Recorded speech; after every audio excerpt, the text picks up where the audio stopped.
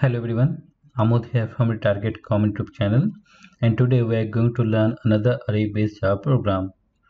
So in the last video we learned a program in which we tried to find the pairs from a given array whose sum are equal to a given number. So here we had one array like 9, 5, 14, 3, 1, 15 and 6, and then we have given the target number is 20. So we need to find the pairs whose sum are equal to 20. Means here 5 and 15 will make the sum as 20. Similar 14 and 6 will make the pair as 20. So whatever logic we learned in previous video, that was a brute force. Okay, and always brute force technology or methodology here will be more time consuming, or the time complexity will be big O of n square. Okay, so this is good if you are a fresher or if you have less than 2 years of experience, but if you have more than 2 years of experience, then you should not use the brute force way in the interviews. Okay, because this is not optimal and they will expect you to write some better or optimal coding. Okay, so let's understand, or let's try to find a new logic to achieve the same thing. So let me go to the draw.io where which I used in last video to explain. So if you see the given array, I'm going to take the same array here. So we have this array, like if you see this array, this is unsorted array.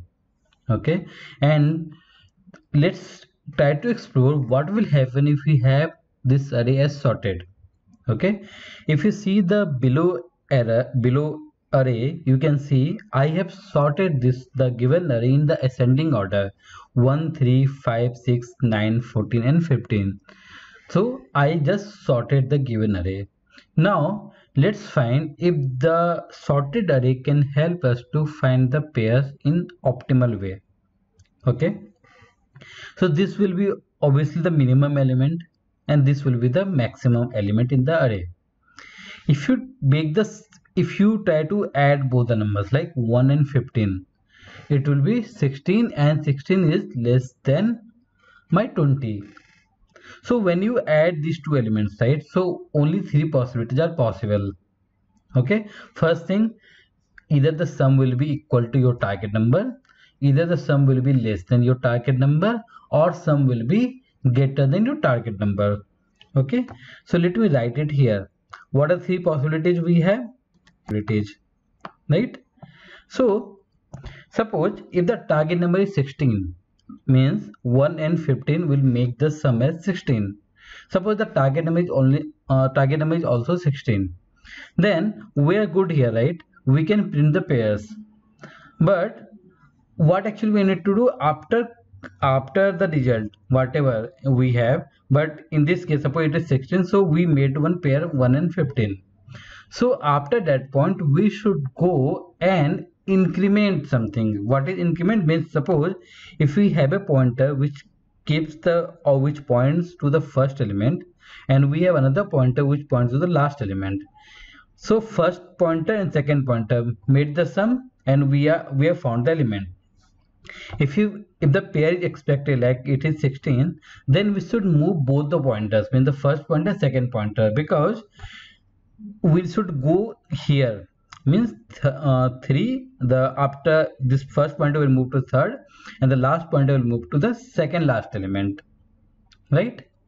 Because we got the pair. But suppose in this case like 1 and 15 will make 16 and 16 less than your target, less than your 20. So what we should do in this case, because if you try to move the pointer, if you try to move both the pointers, so it will not help. Suppose what will happen if you move the pointer in this case as well. So if the pointer will come to 3 and 14, but if you see 15 and 5, okay, we are going to lose this pair, because if you are leaving this element also in case of less than target, then you are going to move this, you are going to lose this element, so you're not going to find this pair. Okay, so the logic says that if the sum is equal to target, if it is 15 plus 1 16 is the target, then better to move both the pointers, first pointer to the also next pointer, and the last pointer will point to the second last. Whenever you are matching, whenever the sum is same or sum is equal to your target, simply move both the pointer. First pointer will be incremented, second pointer will be decremented. Okay, but when the sum is less than target, like here 15 plus 1 16, which is less than 20, so in this case you should not decrement the last pointer. Why? Because this is the lowest element, this is the maximum element, correct? So if you add this element to the any of the number, obviously it is not going to make 20 because the array is sorted. The maximum element and the minimum element is not making the sum as 20, it is less than that.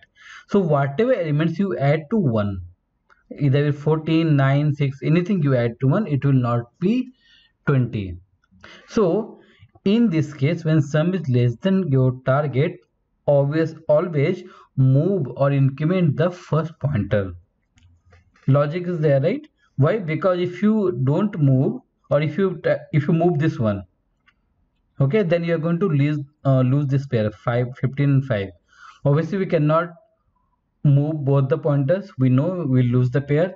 If you move the last one, again you will lose the pair. So only the safe thing is there, you need to move or increment the first pointer, because if you add this number to any of the element, it will not make the pair sum as 20. But the last point, if the sum is greater than target, suppose if your target number is 10, so if you add these two numbers 1 and 15, it will be 16, and 16 is greater than 10, correct? In this case, which pointer you should move? If you move this pointer, okay, obviously we cannot move both the pointers because that is clear here, because we are going to lose the pairs.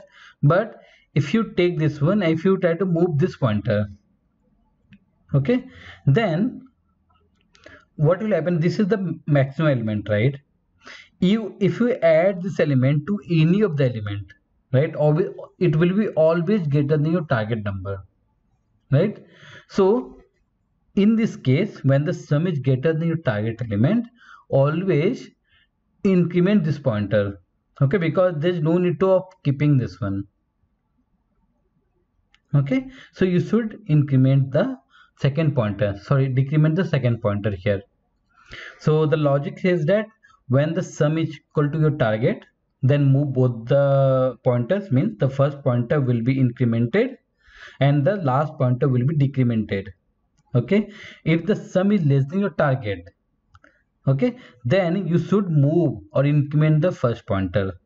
Okay, but if the sum is greater than your target, then keep the first pointer as it is and move the second pointer. That means you need to decrement the second pointer. Okay, so this way the sorted array can help. So let me write the logic. If the sum is equal to your target, then what you need to do? I plus plus. Suppose if the first pointer is keeping I here and j is the second pointer, then it will be I plus plus, and the second pointer will also be moved, so it will be j minus minus. Then same thing here, if the sum is less than target, then you should move the first pointer. If the sum is greater than your target, then it should be j minus minus, right? So I've already created a new class sorting here. Let me close the first one. Okay, so first thing I need to sort the array. So we have a class called arrays, okay, from java.util, and we have a method called sort, okay, and pass the array. So this method will sort the array, okay,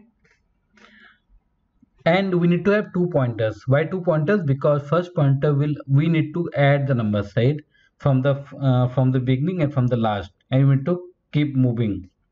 So I'll create a pointer int I equal to, which will be the first index element, that is 0, okay, and I will have int j, and this j will point to the last element, right? So it will be what? Input array dot length minus 1, right? Because index starts from 0, so we should find the length and then minus 1. This is the way you can get the last element from the index, so last element from the array. Now we need to start the adding, right? But till when we need to add? You need to add till I is less than j, because if you're crossing, if the j is crossing I, or I is crossing j, right? So there's no meaning of that. So we need to do this process till I is greater than j. Okay, so while I, sorry, not I is not greater than I less than j, right? Because I is starting from the lowest, so 0. So if I less than j, we need to keep this process. Okay, so what is the first thing? If input array of I, input array j, what is the first condition? If it is equal to sum, right? That is the happy flow. If the first element after the sorting, the first element and the last element both sums are equal to my target number, then let me print the number, right? Let me print the number, means input array, okay, I will use the comma, then input array of j. This is the happy thing, but the logic will be tricky if the sum is not equal to target number. So we have only two flows, right? If it is less than target number, so let me put the target number here instead of 20. Okay, so if the sum is less than target number, then what we need to do? We need to increment the first pointer only, right? So what I need to do? I plus plus, but we made one mistake here. After printing the array, we need to move the pointers, right? Means it will be I plus plus and then j minus minus, because we already added these two numbers. So to move, we need to go to the next element, and here also we need to go to previous element. So since the second pointer is pointing to the last index, so we obviously we need to do minus minus, so that only we can reach here. So we did here j I plus plus and j minus minus. If the sum is less than target number, in this case we need to move the first pointer, right? We understand why we need to move the first pointer. And let me copy this one only. You can use the else if also, but let me just, for the more readability, I will use if the sum is greater than target number. In this case, we need to move the second pointer, right? Moving the second pointer means we need to decrement the j, means it will be j minus minus, and we know why we need to move the second pointer. Okay, that's all we need to do. Let me run the program and let's see what is the output. We should get the same output which we got in the last program. Okay, so we see 515 and 614. So if you have any doubt, please comment on this video. If you really like my videos, please like, comment, subscribe and share with others. Thank you everyone.